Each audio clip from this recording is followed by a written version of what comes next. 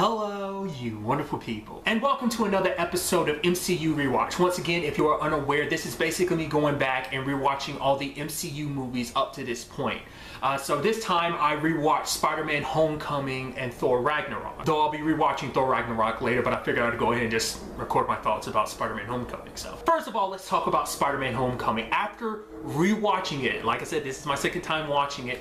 I thought this before, but now rewatching it, I've cemented it in my head that this is hands down my favorite MCU movie amongst everything, just kind of standalones and everything. Once again, that's a little bit biased because Spider-Man is my favorite superhero, so like there's a little bias to that. But after watching, I'm like, this movie is so good, it's so charming, it's still so funny. Like you can, like even rewatching it a second time, to which if you've not, like I highly recommend, it still grabs you. Like I still had smirks on my face even though I knew everything that was going to happen, because I think what this movie nails, and I kind of thought this before, but rewatching it kind of helped cement it even more in my head, is the fact of the matter is that it captures an essence that I feel like no other MCU movie has captured, and that's the duality of the whole superhero life. Like the Iron Man movies captured a little bit, but that's a little different because Tony Stark's kind of out in the public in like 2 and 3, as well as the Avengers movies and stuff like that. People know who Tony is, as that know him as Iron Man. So,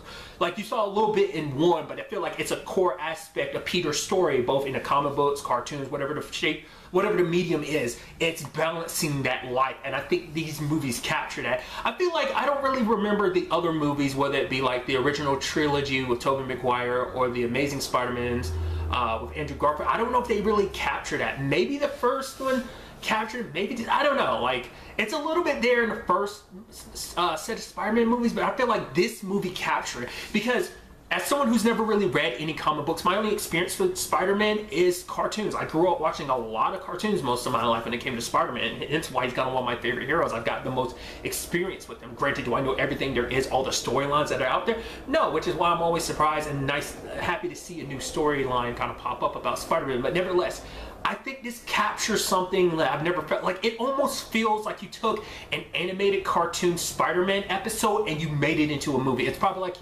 like obviously it's a little more extended, so you can make the argument maybe this is a 2 or 3-parter that's put together into a movie, or you could very at least be like, no, they took an episode and they kind of extended it, because this is all like one concrete story. So, but it captures that essence so well, that duality of balancing between keeping your secret identity and being a superhero. Because I've talked about this before, amongst the MCU, he's the only character that's really done that so far. I mean, arguably you could say, well, Ant-Man has, but everyone else's identities are just kind of out there in the open, so it's kind of like he's the only one that has to ever really worry about the secret identity thing. Like, now rewatching it and thinking about it, like Ant-Man has too. Like, obviously there are other people in the MCU, because I remember the video when I was talking about that was like this.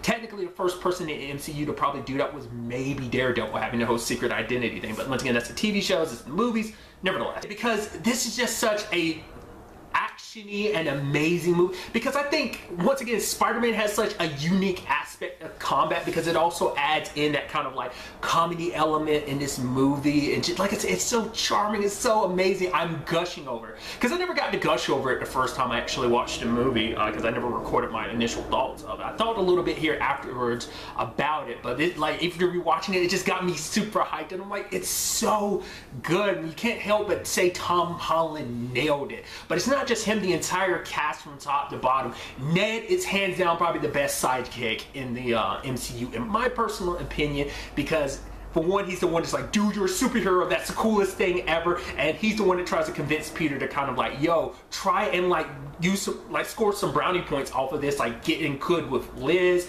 and Flash, who kind of treats you like an asshole, you know, trying to spin it in a positive way. I love the constant jokes about Marissa Tomei as Aunt May. It's just kind of, everyone's just been like, yeah, May, oh man, your aunt's so hot, like everyone's super hitting on her and everything like that. She's kind of oblivious to it. I guess that's kind of feeding into the jokes a lot of people had about it in the first place when she was originally cast, because they're like, Marissa Tomei can't play Aunt May, she's too hot. That's kind of like, and that's not me joking, that was a lot of people's initial reaction when that originally casting note came out. They're like, she can't be Aunt May, no way, she's too pretty to be Aunt May, which is such a backhanded compliment to anyone else that has portrayed Aunt May before. Because I think one version of Aunt May, at least that I'm aware of, at least media-wise, I think it's Ultimate Spider-Man. I think that one kind of borderlines in kind of comparison to what Marissa Tomei's is, because that Spider-Man, I mean, and Aunt May and that Spider-Man, at least the cartoon version, like I said, not counting comic books, but in that adaptation, like, she was very active. She was kind of outgoing person, you know. It was kind of a different interpretation of Aunt May, so I thought that was kind of pretty neat, and I think that's what this kind of does too. Obviously, the whole story of Peter doing everything he can to try and impress Tony. It does kind of fall on Tony's head a little bit. Yeah, Tony handles stuff, but he should have at least told Peter. But because Peter was trying to do everything he could, because what did you tell him? It's like, oh no, we'll call you. Because he was so trying to rush to impress you, to be an Avengers, to feel like he was much bigger than all, like find a bigger purpose, that he ended up getting himself mixed up in all of this, you know? So that kind of falls on Tony, but at the same time, it is just Peter just kind of getting a big head and just trying to do too much. You know, he is a kid after all. And that element is something someone had talked about after, like, I heard someone talk about it after the movie, and I thought they nailed it in the sense of, like, you feel the weight of the fact is that he is a kid. He's only 15 years old, and so when you see that scene where, like, all the building is crumbled on top of him and you're begging for help, and like someone had talked about how that hit him, even I was like, yeah, that kind of got you, because you're like, oh right, this is a kid, this is a teenager dealing with this, because everyone else in this superhero universe, like I said, he's the first teenager hero. Everyone else is a full-grown adult, so they kind of know what they're signing up for. He doesn't. Even a fight with Vulture is vicious. Like, he's like, I'm going to kill you, kid. It's like, you're kind of forgetting the fact is that you're fighting a kid. It's like, you're in my way, you're kind of trying to be a man, then you get treated like a man, you know, type of thing. So it's just so fascinating. And I think that's such a good element to this story, to kind of add that weight to it, to add that stress to it, because even though you're like, oh, it'll work out in it. Like, the first time I watched this movie, I was like, whoa, I didn't know he got this messed up, especially when Vulture's like picking him up and looking at him and he looks like he's kind of unconscious. Like, it's like, man, I was like, that fight with Vulture is brutal, kind of getting all banged up like that, and he's just slamming you on the ground. I was like, that's brutal. I thought it was kind of a nice twist too with Vulture. He isn't like a full-on villain. Like, obviously his motivation for everything goes back to just kind of like wanting to take care of his family is what this is all about. But to be fair, it's like, no, it's beyond that. You could have done, I'm sure doing all that you did, you probably got enough money to do what you needed to do, but it's just, you probably got a little rush out of it. But at the same time, his motives were kind of misguided yet pure, because it was all about his family. I mean, there are even moments where it's like you see him at a different side, like a villain that is reluctant to do what he's doing, because in the case of, like, he was like, oh, I'm gonna kill Spider-Man, but then he found out about the whole DC situation, knowing that Liz was involved in that. It changed his mind. Like, he was like, okay, I'm not gonna kill you, kid, because it's like, well, at least when it came to Spider-Man, he never actively tried to kill Spider-Man after that, because of what Spider-Man did. And that's even why he was kind of like letting Peter go, even though he knew Peter knew who he was and he knew what Peter was. And that's another element, like I said, to this duality of that suspense of like, oh, you know who he is because of Liz saying all the stuff about you disappearing at the time Spider-Man pops up. He figuring it out, it adds this element to it. Once again, the element that Liz is his daughter.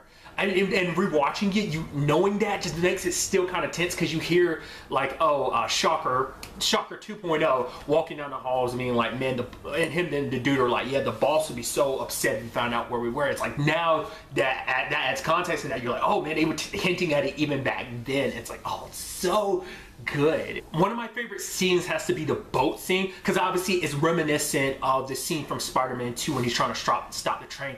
I think this is a little more impressive, because that's at least him in front of the train trying to hold it. It's like, this is him webbing all the structure points. He almost had it. He was 98% way there, but then him trying to hold the boat together like that, I think was pretty impressive. Like, not trying to compare feats and everything like that, but it's just kind of like just the tension and just like, ooh, just how crazy that ferry situation got was pretty neat. Another favorite thing about this movie I really love is Karen, which, if you did not know, this was something I ended up finding out much later on from somebody else, was that, and I looked it up when I was rewatching it, because I was like, oh, was that person, just to make sure that person wasn't mistaken. Turns out, no, the person who voices Karen is actually Jennifer Connelly, which is interesting on many levels, because I usually don't really care too much about celebrities, who they married and stuff like that, just because I'm like, you know, it's their business. I feel all weird when I pay too much attention to who they're with and everything. But apparently her and Paul Bettany are together. I had no idea. I was like, oh man, that's so cool.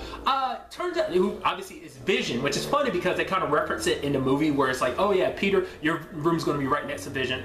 maybe that's not what they were planning, but I thought it was kind of neat. But also, like, it's because, you know, that's kind of neat to tie in like that. But I'll also not forget, Jennifer Connelly played Betty Ross in the Ang Lee Hulk movie with Eric Bana, so I thought that was kind of tying her back into the whole Marvel thing was so pretty awesome. But just the conversations her and Peter have, and she's just kind of like trying to motivate him, especially the scene with Liz, which, interestingly enough, he's upside down, which you can't help but think a little bit of like, oh, the Mary Jane thing of like, oh, you're upside down kissing. So it makes you wonder, like, when they were making this movie, did they pull references from other movies like that, or is that just me reading too much into that? Like, that makes me think of a Spider-Man 1 movie, because him and Mary Jane kissing upside down. And then in 2, obviously the train thing makes me think of the fairy situation in this one, you know. I mean, this is also the first Spider-Man movie with a superhero crossover, in a sense, like someone else. Obviously the movies have always been just Spider-Man, and this is like him and Tony. Like, Tony's in it a little bit here and there, but obviously, and I think people have talked about it, and that's such a neat thing aspect to it, is the fact is that Tony doesn't take up the movie. He pops in, kind of does his thing a little here and there, but he doesn't completely steal the scene from Peter. Because it kind of plays into the fact that he's still an amateur at all of this. That the fact of the matter is he's still going to need help in the whole friendly neighborhood and Spider-Man aspect of trying to, you know, just stay on the ground, kid, you know, but still. And I think that's, and I talked about this before too, about this movie kind of being different from other MCU movies in a sense of the fact is that it is a smaller scale movie. Whereas everything else kind of feels bigger in the MCU, this is a very, like, isolated movie, much like Ant-Man. I talked about that too. Like, they're very isolated stories. They don't have, like, big impacts to a certain extent. They do and they don't, you know. So obviously still love everything with Hannibal Buress. Just being like, oh yeah, this dude's probably, you know, he's a war criminal, so we probably shouldn't be playing this, but it's like, oh, the state kind of says that I have to. It's whatever. The freaking Captain America videos are great. Martin Starr, which I made a reference to that because he's also in the Hulk movie, which is kind of another interesting thing. Not the 2008 Hulk movie, the Incredible Hulk movie, where he's only in it for a little bit, but the one with Edward Norton, that's the one I'm referencing, but nevertheless. Then there's the whole thing with Liz, and once again, kind of nailing that Spider-Man experience is the whole, like, with great power comes great responsibility, in the sense of, like, he's trying to do the right thing. It's like, oh, here's the girl you like, who you want to be with and everything, but choosing to do the right thing over being with her. Like, obviously when they were at the decathlon, and she's like, oh, let's go to the pool and everything. He's going to, I mean, to be fair, you could be like, well, he has ulterior motives because he's trying to do the right thing because he's trying to hook up with the Avengers and stuff like that. But at the same time, it's like, you can still make the argument because everything he's done, because at the end, it's like he could have just like stayed with Liz knowing what he knew, but he's like, no, I can't let him get away with what he's trying to do. He's a bad guy. He needs to be stopped. It's not about impressing Mr.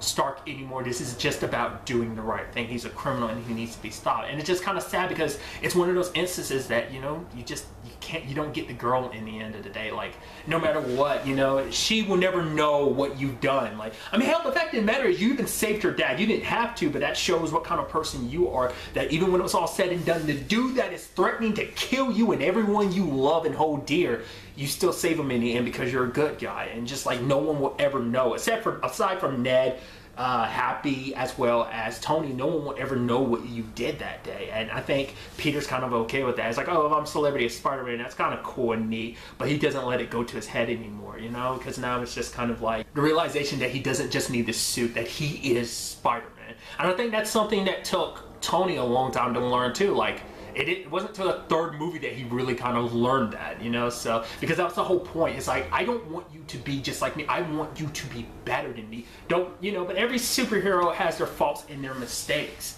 Obviously, because a lot of people are happy that this isn't an origin story because it was already set up in Civil War. There was no Uncle Ben situation, which could pop up in the future, but, and see what that could tie into and what they can make that. But it's like, for now, it's just kind of like, yeah, it's already kind of established. It's already happened. That's why MA's so like, hey, I know you're sneaking out. The fact of the matter is, I called you like 5 times. I didn't know where you work. Obviously, she'd be freaked out because it's like, for one, you're a 15-year-old, so she's worried about she loves you. But it's also because after losing Ben, it's like, obviously, she's going to like lose her mind if you just, you know, obviously that's why she tried so hard to like, oh, I need to find you. Like, especially everything that's going down now in the city. Like, you know, so.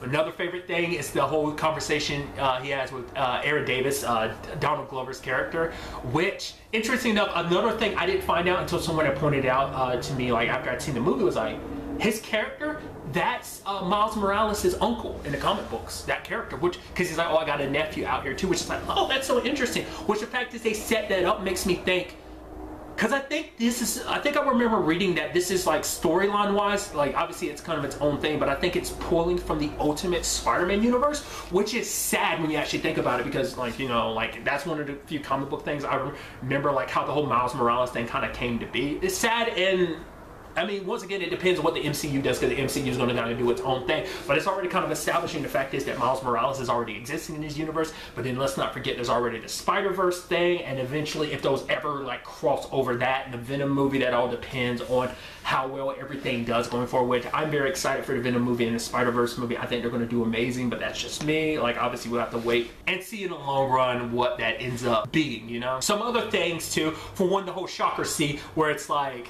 oh, the first Shocker where it's like, oh, like Vulture's like, oh, that wasn't an anti-gravity gun? It's like, no, that one's over there, not that one. And it's like, oh, well, I killed him. It's like, well, you're the new Shocker now. So that's pretty neat.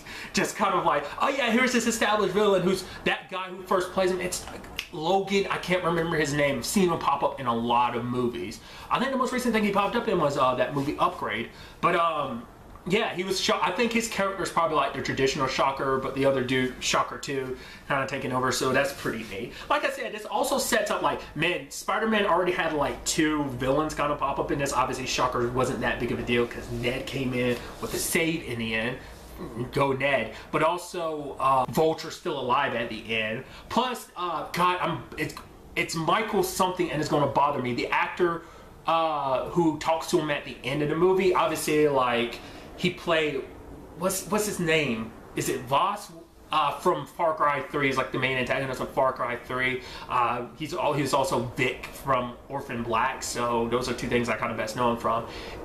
Another thing I found out after, because like someone had hinted, like there's a villain, if you actually know your Spider-Man villains, there's some sprinkled in there that you realize who they are. That guy at the end is actually Scorpion. I had no idea, which is pretty neat, like already establishing those enemies. And also the fact is Vulture knows exactly who Peter is, but he's not telling anybody, because it's like, I guess for him, no matter what the situation is, it's like, I guess it's kind of like, I still owe you, because like first we're even Stevens because you saved Liz, so I saved your life rather than killing you. Okay, we got even Stevens, and then I tried to kill you, but you saved me, so here I am saving you again. You still get my way in the future, I will come after you, but I guess this is his way of saving Peter. Because once again, that's another thing of like, man, there's this one enemy that knows who you're at. Everyone else in the world knows who everyone else is in the MCU. Like I said, like Peter is the only established like secret identity thing, once again with the exception of Ant-Man and others like Daredevil in the sense with like the TV shows. So I know I am just going on and on about it, but I still cannot believe how amazing this movie still is. Even the second time through, it just makes me so excited, especially because obviously there's the new news about like the new title for the next Spider-Man movie being Spider-Man Far From Home, and that whole situation. It just makes it even more, it's like, oh, dude, what are you gonna do about that movie? I'm so hyped for it, you know? And that's still a long ways away, so. A few extra things I wanted to add in on the end there. For one, love the little school announcement thing. They're just these little things in the background that I really appreciate. Just kind of like how terribly shot and weird and edited they are. I feel like I liked them the first time through, but the second time through, I kind of appreciated them. There's obviously, I forgot to talk about it, and I'm still like such an asshole for it. It's the MJ situation, which once again, I don't know how most people felt about it, but I think Zendaya did an amazing job as Michelle. Just because she's kind of sarcastic, and I've never really known, like, you know, my experience with MJ, she's never really been like that, but for her to be kind of sarcastic and kind of a bit of an asshole in some regards, I really like it. Because even rewatching it, I'm like, I caught on some certain things, because she's like, oh yeah, Peter's kind of not going to the decathlon, obviously because of the whole Stark internship, but she's like, oh yeah, but didn't you quit this, and this? And then everyone turns and looks at her, she's like, I'm not, you know, obsessed with him or anything, it's just I'm very observant. And even at the end when she's like, what are you hiding, Peter? I'm just kidding, I don't really want to know. And then he's walking away and she's gone. So it's like, there's a part of me that thinks like, oh man, there is some part of you that does actually care about him and like him, and maybe he's just kind of oblivious to it because he's so into Liz that he kind of didn't see it. Or maybe it's just the fact is that you really, that she does like care about it, just kind of worried because she sees like, oh yeah, like maybe figuring out the whole Liz thing didn't kind of work out, and then also just kind of like, you know, the trouble he's kind of gotten into. You know, I think on some level she is kind of worried and concerned about it, which part of me is just like, I'm so curious to see where that goes in the future, because like I said, like the first time through, I kind of just like, oh, does she have a thing for Peter? Which now I'm kind of like, well, now it might just be more so a friend thing, because she tries to pretend like she's kind of like the outsider and just kind of the loner, but she kind of hangs with Ned and Peter because I think they're the closest thing she's ever really had to friends, beside the whole like group, you know, that won the decathlon and everything that she's a part of and they're a part of.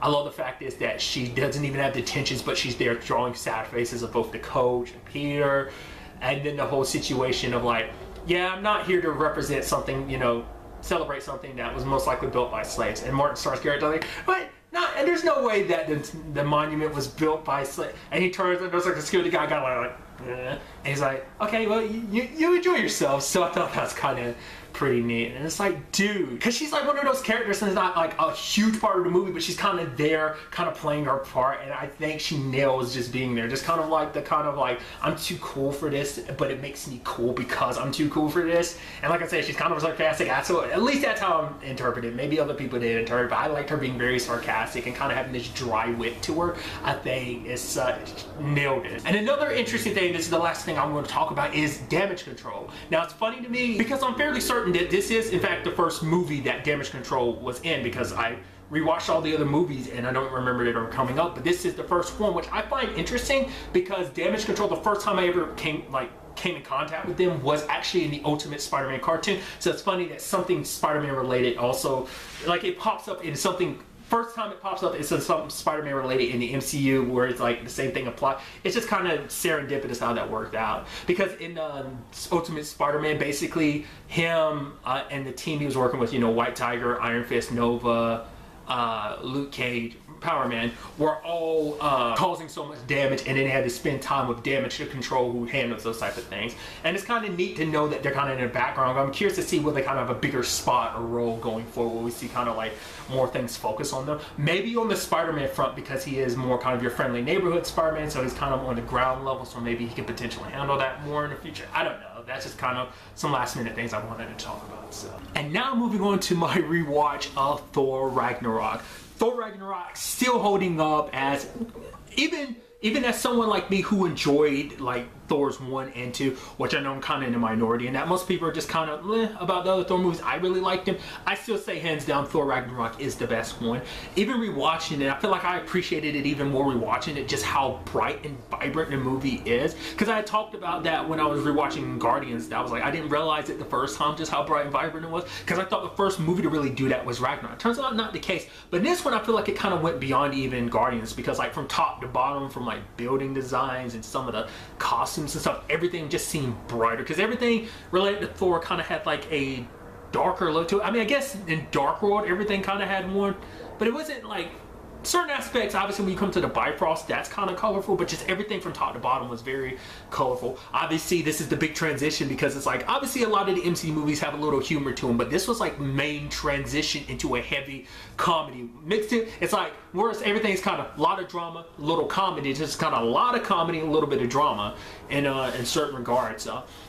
Certain things rewatching it, I like at first, because I was like, what made him decide to go back home and find out that Loki had taken over the throne? It's like, no. Was the fact it was Suitor that kind of threw it out there. It's like, oh yeah, your dad's not at home. And he's like, wait, what's up with that? Then he gets there, he sees the play. Plus the fact is that the 9 realms are in complete and utter chaos now. I was wondering what that was about, because I was like, why did that happen? Like, you were all those like 2 years dealing with that. It's basically, he spent the past 2 years looking for the Infinity Stones, no luck. The 9 realms were arming themselves up because either they knew Odin wasn't alive anymore, even though Loki was pretending to be him, but it's more likely probably like, no, like he wasn't really being as authoritative as Odin was about the whole situation. So the others just kind of probably riled up their armies without question, you know. So I mean, Loki was so aspect about being like a great leader and stuff like that, but he still kind of let that slide, that all of the 9 realms were going to be coming after them. So obviously easily one of my favorite parts of this movie is still everything that happens with Thor. It's kind of crazy to think about like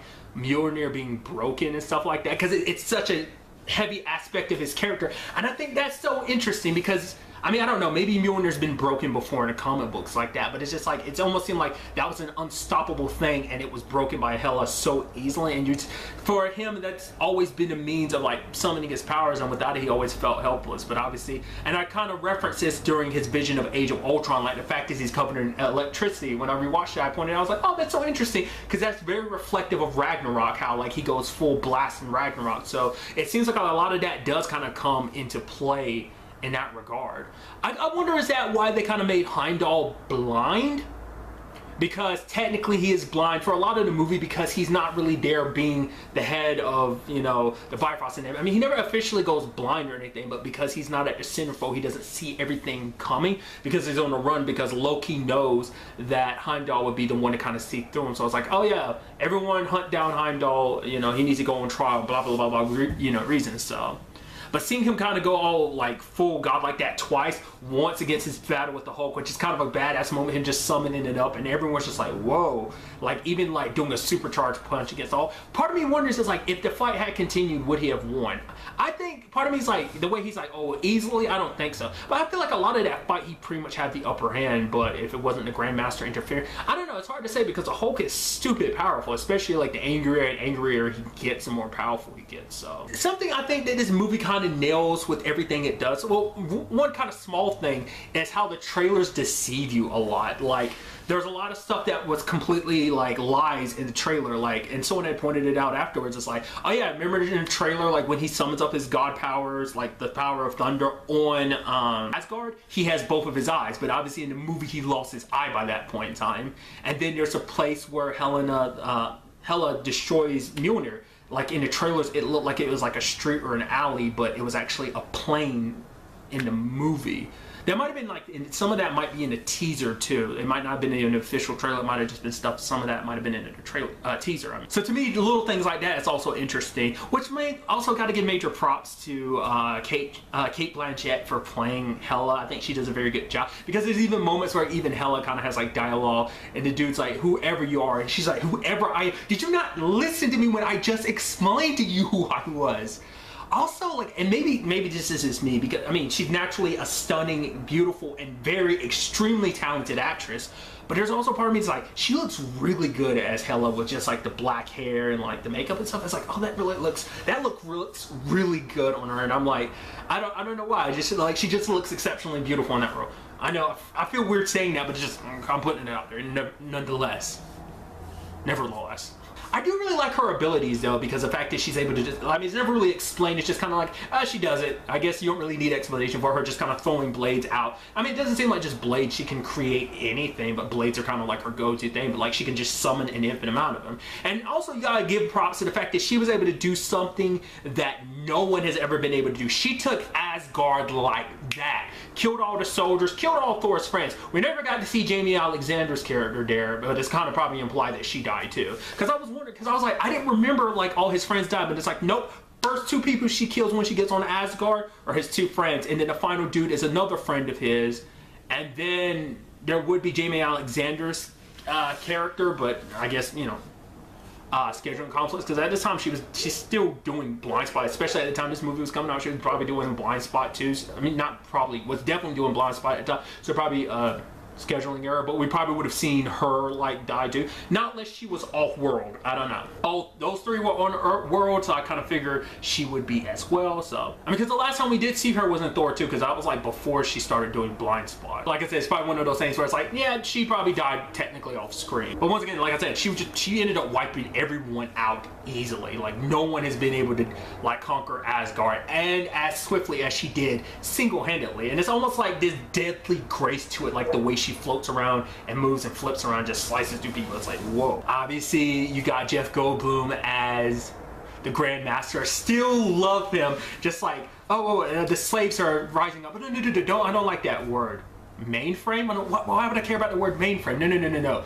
The S word. Find prisoners who have jobs or something like that. He's like, no, that sounds much better. Then the whole thing about like, and it starts with a B, trash. Why would were you just waiting to say trash? Just like Jeff Goldblum, as most people say, Goldbluming it up, but still fantastic. He survives at the end of the movie. Obviously, there's a whole revolution, but I think that sets up like, hey, we could easily see the Grandmaster pop up later on in movies. I really appreciate to kind of see that character come back in some shape or form. I'd also forgotten how much of a drunk Valkyrie was. Like, I mean, to be fair, when you're in her circumstances, well, I mean, to be fair, it's also an Asgardian thing. Asgardians just drink like crazy anyway, but also it's kind of a way of forgetting her past and stuff like that. So, but just like her first time popping up, I completely forgot she fell off like that. And it's like, hey, if you want him, you have to get through me. But we've already got him.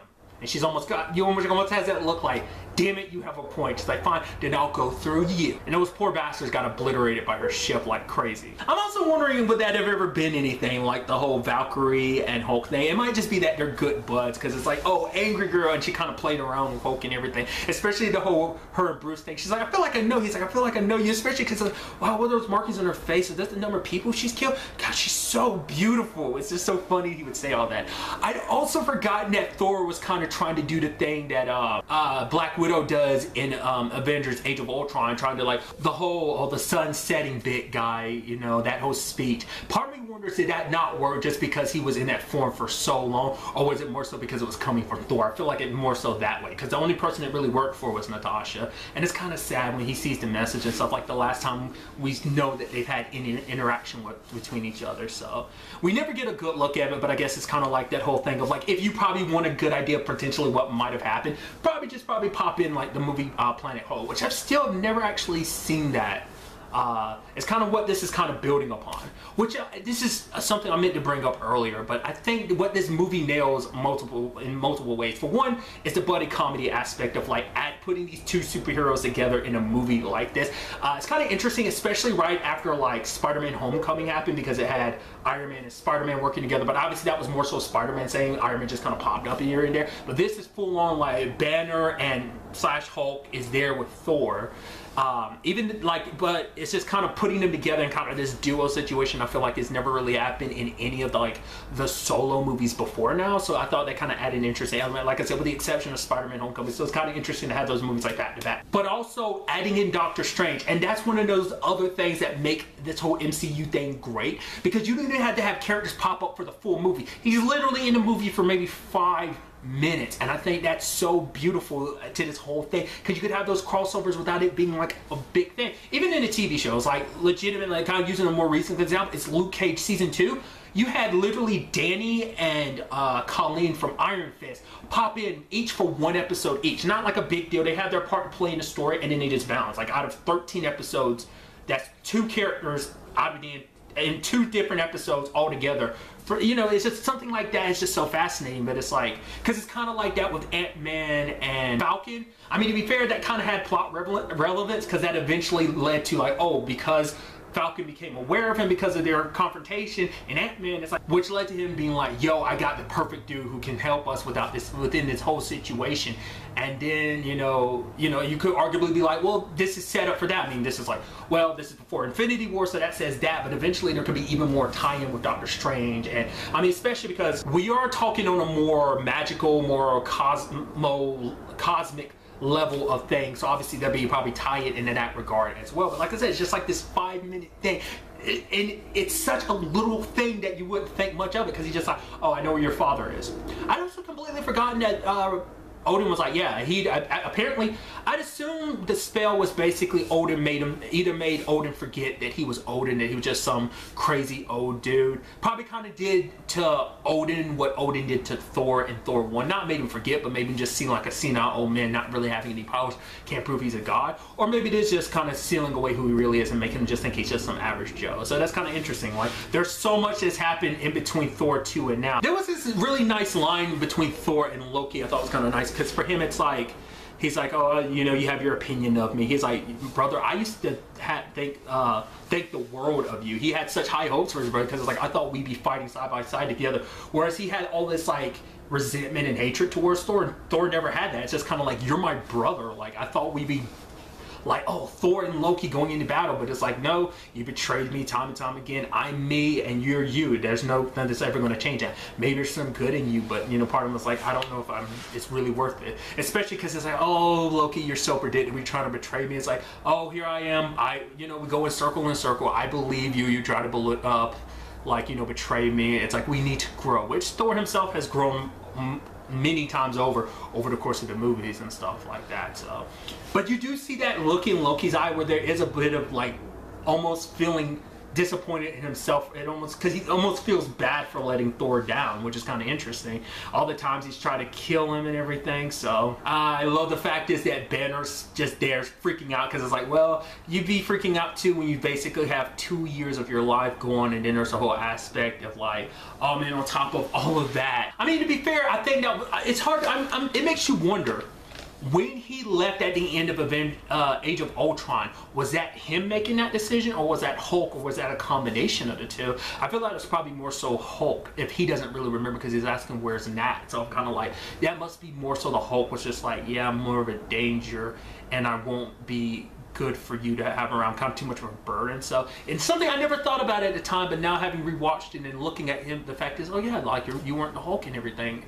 I mean, you've been the Hulk for the past 2 years, meaning that time you weren't Banner when you made that decision, potentially. Like I said, not unless something kind of bled over into the Hulk. I mean, they are kind of like same side, different sides of the same coin. It is kind of crazy in the end that this is all started by the fact is that they have to be the ones to create Ragnarok by destroying, I mean, it's heavily implied that she's dead, but part of me always kind of feels like, with stuff like that, it's like, yeah, it's implied that she's dead. I assume she's dead, but there's always part of me like, oh, maybe she survived. I don't know. I mean, I highly doubt it because all of Asgard got destroyed, which is kind of sad. Like, I mean, like I said, going back to the whole aspect of what that dream sequence set up, it's like, oh yeah, that you will be the destruction of it. It's like, yeah, he was part of the reason why Asgard was destroyed. I love that the Hulk tried to fight, and he's like, stop it, you idiot. He's like, but Hulk's like, big monster. He's like, come on, and you almost see him get pissed, like, tell me what to do. Like, he doesn't say that, but you almost get that vibe from him. I thought that was so good. This movie is just so funny. Like, it does such a good job. Like, these characters that you normally probably see themselves taking themselves a little too seriously, you could be making the argument that's what some people could see the first two movies being, and you see them kind of not taking themselves as seriously. Even these serious moments kind of have a little comedy, and I remember that being something someone had complained about. Even like the serious stuff was still kind of added in with comedy elements and stuff like that. So I do remember, I think he had said it in an interview or something, or at least I heard it from someone saying he said it in an interview, but Taika had said if he ever was brought back for another Thor movie, depending on whatever Thor's future ends up being in a grand scheme of this whole MCU thing, what that ends up turning into, that he would do another Ragnarok. Like, he would do a Thor Ragnarok too. Like, he'd keep up probably a lot of the tone the same. So I think that'd be kind of interesting. I mean, where would you kind of go from here now that, like, Asgard's technically going? I mean, all your people are still there, but beyond that, like, I'm curious, like, what's next for their people, you know? What's happening and eventually what's going to happen later on. It's actually kind of crazy when you actually do look at it in the grand scheme of things, how much Odin did lie about everything. First it's about Loki, then there's the whole ether situation, and it's just like now about your sister. It's like, man, Odin kept a lot of secrets, but to be fair, maybe that's because he was hiding his own past, his own shame, because like he hid his own daughter away, even though he used her as a weapon, and they all caused mass destruction and massacred so many enemies and people that stood in their way, but Odin had a change of heart, and he tried to instill that change of heart into Thor. It's kind of like, I don't want you to be me, I want you to be better. It's kind of why he pushes Thor as much and as hard as he does, because I guess because he always saw too much of himself in Thor. Probably saw a lot of himself in Loki, even though that wasn't his biological kid and everything. I mean, it makes you also wonder, well, Thor, do you have any other secret siblings kind of out there? I'd assume not. Not unless Loki has some out there, but I mean, he killed his biological dad, so I mean, frost giants are still out there and everything, so who knows, like, whether anything could come about that or not. It still makes you wonder about the whole 9 realms situation, because we can't forget that that's still a thing. So, right, and it means of like, they're still probably, I mean, especially now that Asgard's kind of out of the picture. I mean, to be fair, that's also only 9 realms. Let's not forget there's the whole multiverse that we kind of got introduced to with Doctor Strange, like what that can eventually come up to be, and what that means bleeding in with like I say, cosmic stuff like Thor and Captain Marvel. Also, there was that thing I completely forgotten about, and maybe I missed it the first time through, is when Hela's going to look for the Eternal Flame, she ends up seeing like, oh, everything in here is fake, and she knocks over an Infinity Gauntlet. I'm sure that was supposed to be a joke, but it's like, well, no, he couldn't have gotten it. So it's like, I like, it's one of those things where it's like, it's just a throwaway joke, but part of me wonders like, why would you have that anyway? Is it just kind of like, obviously everything is in there fake. It's one of those things like, stop thinking about the joke too much. It's just a throwaway joke of like, hi, isn't this funny? And it is, but still. And you also can't forget about your boy Scourge, which is an interesting thing. He just kind of was like, taking over Heimdall's spot, trying to woo the ladies. Then he just kind of let things slide with Hela because he was trying to save his own hide. But he came through in the end, I guess. I mean, it makes you wonder, it's like, can I be okay with you doing that? Like, should you be kind of heroed as a hero? I was like, nah, you kind of were a douchebag and sat back and she massacred a lot of your people. But it's like, you came through in the end, so that counts, right? People saw your sacrifice, right? For Asgard, right? It's like, I don't know, like in retrospect now, sitting here through it a second time, I'm like, I feel for you, bro. It's like, oh, you did good in the end, but it's like, I don't know, man. I mean, to be fair, it's like, that's no different from Loki. Loki's always kind of done bad in the beginning. It's like, all right, I'll come through in the end, like, when it's necessary, like he's done time and time again. He's literally did it multiple times in this movie. He literally did it in Thor 2, so, I mean, as in Thor 2, as in Thor 2 also. Nevertheless. But yeah, like I said earlier, still running through it. Thor Ragnarok is still a great movie. So, but next up in the MCU rewatch is Black Panther. That will be the finale because I have caught up to everything at this point in time. So this is what I need to rewatch up to this point. So it's gonna be interesting, especially because I feel like Black Panther is a lot fresher in my mind than a lot of the other movies, but still, I'm pretty sure, like, probably rewatching it the second time through, there's gonna be some things. There's definitely something I'm going to comment on, but I'll wait for, like, the Black Panther rewatch before I talk about that exact thing. But really, that's all I want to talk about in this video. Till the next time we meet, be happy, be safe, live life to the fullest, and enjoy it. Good day and goodbye.